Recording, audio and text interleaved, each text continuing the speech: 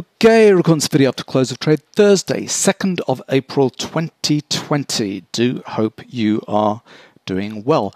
So this video is something a little bit different. Going to talk about swing trading crude oil. We had an explosive move in the crude oil market today, and I want to talk about a swing trade that I took with a classic setup. Same indicators, the better indicators that I use for day trading, the E-mini, you can use them on all markets, all time frames, and I want to show you how you can use them to swing trade different futures markets. So there's 3 points I want to make in this video. The first one is about news. The second one is the importance of tick charts. And the third one is kind of typical risk-reward money management kind of rules that you might use in your swing trading. So the first one is just to talk about news. If at all possible, try and switch off the news. I'm a news junkie. I love, particularly Zero Hedge. There are a couple of kind of feeds that I get into every day, and I love catching up and finding what is going on. It is very difficult to stop the news from kind of biasing your opinion. I just want to show you some of the articles that were in Zero Hedge. Zero Hedge, love you, nothing wrong with your content whatsoever, but just some of the titles that were being used over the last 2 or 3 days that would make you think the last thing you wanted to do is take a long trading crude. So, for example, this is on the 30th of March, just a couple of days ago. Texas or Canada, where will oil hit $0 first?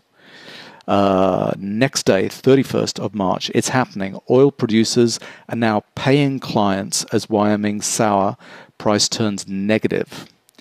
Then we have, same day, 31st of March, after worst quarter ever, WTI extends losses on massive crude and gasoline build. Then the 1st of April, how low could U.S. oil production actually go? And then the last article, again, 1st of April, WI tumbles to $19 handle after biggest crude build since 2016. So all of those articles would lead you to believe, the last thing you wanted to do was be considering a long crude trade, but the charts will show you differently. So the next thing I want to talk about is settings for swing trading different markets, and particularly tick bar settings that I have for different markets. So as an illustration, I'm going to show you a 60-minute chart. 60-minute charts are always a good kind of time frame. People like 60-minute or kind of 4-hour charts for kind of swing trading. I like 60 minutes as an indicator of what's kind of going on. It allows you to kind of zero down into what's happening during the day and night, but it's not too high level, so it's kind of a good kind of intermediate chart. Problem with it is not a tick chart, so it doesn't give you quite the information that you need.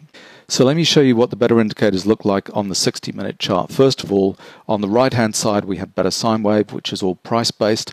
It calculates the cycles that are happening in the price bars in 3 different time frames, low, intermediate, and highest time frame, and then plots support and resistance lines on the price bars themselves based on that cycle activity.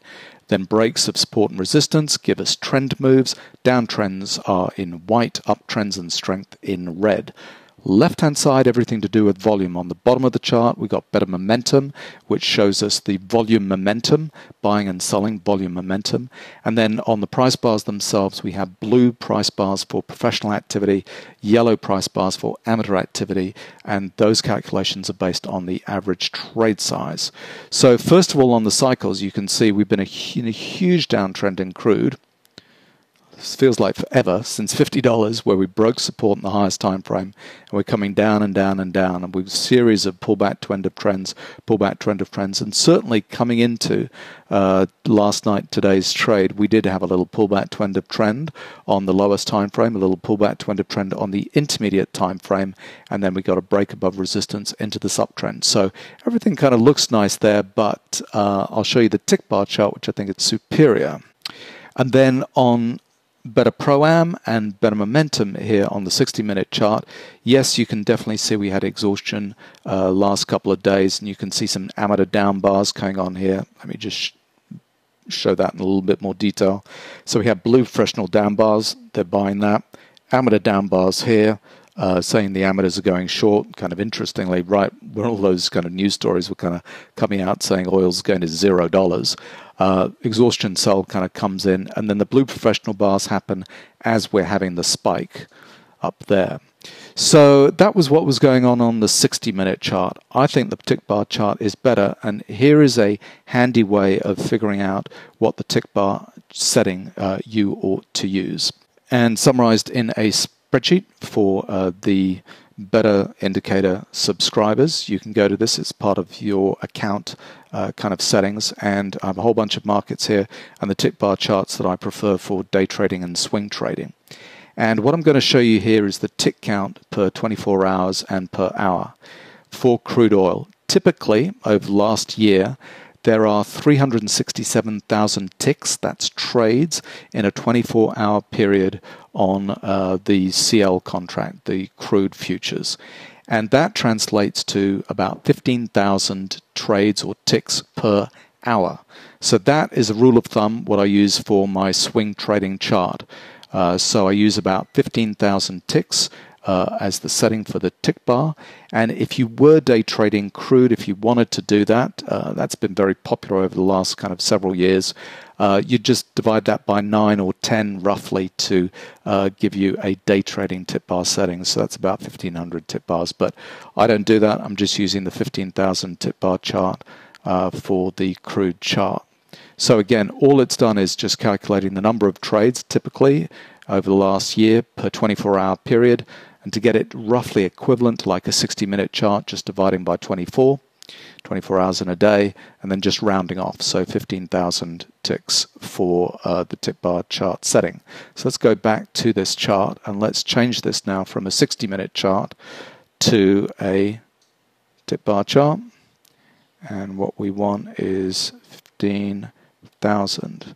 I usually use 5,000 bars back. That gives me plenty of back history, so the indicators have plenty of time to kind of roll through their calculations and do that fine. Let's just load that chart.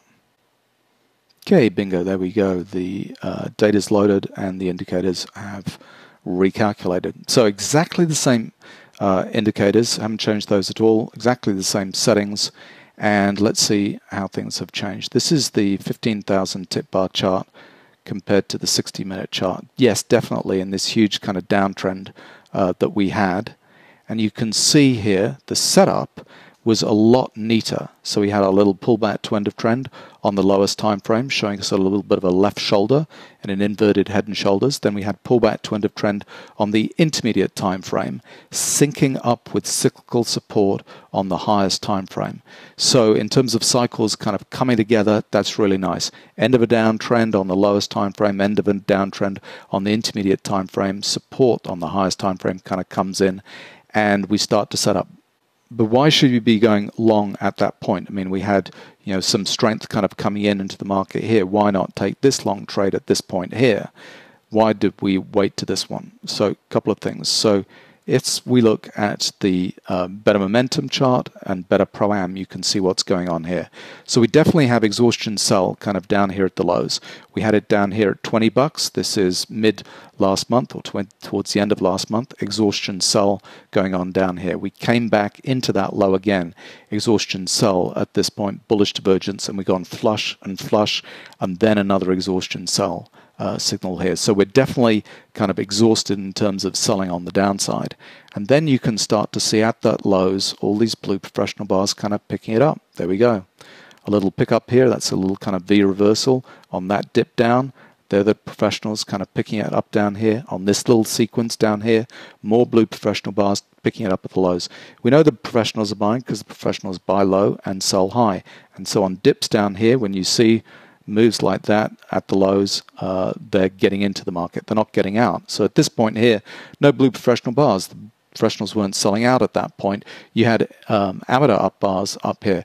Amateurs tend to buy breakouts and sell breakdowns. They love kind of trading those types of moves. And so when you see amateur bars here kind of expecting, we've had a rally, it's going to continue. No, it kind of fades and kind of goes the other way. So blue professional bars down at the lows bought this breakout, and then they were taking profits here just as the amateurs were buying the breakout. No, reverses, goes the other way.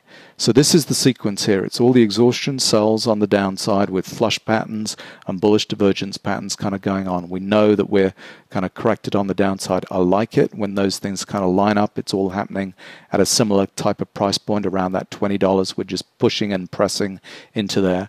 Then the blue professional bars step in on the lows. Those are the professionals kind of buying in, and then we have a little bit of V reversal here. You can see just like this one here, blue professional bars picking it up at the lows and then anxiously buying everything that's stacked in the queue here, bang, as they're getting on board at $21. And we know they're getting on board and the trend is changing because we start to break resistances on the upside. This whole move on the way down, no resistances broken. They're all supports being broken, supports in all the intermediate and lowest time frames being, and that's how we color our trends on the downside. As soon as we start breaking up above resistances, we're breaking. That shows the market is strong and we're breaking into an uptrend here. So there we go. That is the setup. It's a classic setup. It's like the 5-step setup that I talk about. Works on all kind of time frames, all markets. I do prefer tick bar charts because you get this kind of extra information from the professionals. It's just more accurate. Minute bars, hourly bars, daily bars, yes, it still kind of works, but it's more accurate on, the algorithm is more accurate on a tick chart. So there we go. That's the trade setup at that point. So what was I looking at when I was trading this last night? So I saw 21.72. That was my entry. It kind of jumped in there at that level. And so when I'm looking at this, I'm looking at a particular price point for a stop, first of all. And I choose 1980, which is kind of below that little sequence, those blue professional bars. If it kind of goes below those blue professional bars, I should really be out and looking for another kind of setup kind of later on. But so 1980 was my stop, put in that. And on swing trading, I'm using a 2-to-1 kind of profit target to stop loss. So 2 times that distance from the entry point to the stop loss above my entry gives me a profit target of 25.68, I think it actually was. That's what I ended up. I think I maybe inputted incorrectly into my IB screen because I think I calculated 57 and I ended up putting in 67 or 68. Anyway, I was out at 68, so that's what kind of happened. But anyway, so that was where the entry was taken, 21.72, just as that trade was starting to set up here and break out at that point there. So I'm using a stop loss of 2-to-1, and then you calculate the number of contracts you want to trade based on the risk that you're taking on your account. I usually, on my swing trades, calculate based on a 10% kind of risk on my trades. There's all kinds of different views on money management and optimal F and all these kind of different ways of approaching money management. Choose the one that you're most comfortable with. At the moment, I'm kind of comfortable with a 10% risk return on 10% risk, 20% return on my swing trades. That's what I'm using on my account. And then put in your orders and leave them there in IB, Interactive Brokers, using a bracket order of a stop loss and a profit taker kind of order there. And then I was lucky enough to wake up for me in the morning at 5 a.m. and see that the market had taken me out through my profit target up here. So it was an unusual day, granted. I was thinking when I took this trade that this would be like a 3 or a 4 day trade, but we had some particular news items that came out that made this trade work out very quickly. So out of this, for each contract traded, that was just under a $4,000 profit. So very happy with that. But again, it was a little bit unusual that it happened so quickly. I was expecting this to work out over 3 or 4 days. And I would have kept my stop and my profit target exactly the same spots kind of going on there. So the professionals that are bought in at the lows over here, definitely, I'm sorry, at 26 to 28, they've been unloading some contracts there. And on this push back up above 25, you can see they've unloaded some contracts there and we're kind of sinking back down. So I don't think it's all over for crude. We've just had exhaustion buy and bearish divergence, but we're going to come back in and test and find where in this zone the next kind of blue professional down bar kind of comes in, where the professionals are starting to think that that's an attractive price to step back into the market. So there we go. A couple of things to do with swing trading, any kind of futures market, but in this case, it's kind of crude. First of all, suggestion number one, try and turn off the news or not let it impact your decision making. Number two, tick bar charts are kind of superior to time-based charts. They give you more information, particularly in terms of seeing what the professionals are doing. And thirdly, choose your money management rules that kind of fit and work with you. For me, 2-to-1 risk return and a 10% of account risked per swing trade seems to be working for me. There we go. I hope that video was helpful to you.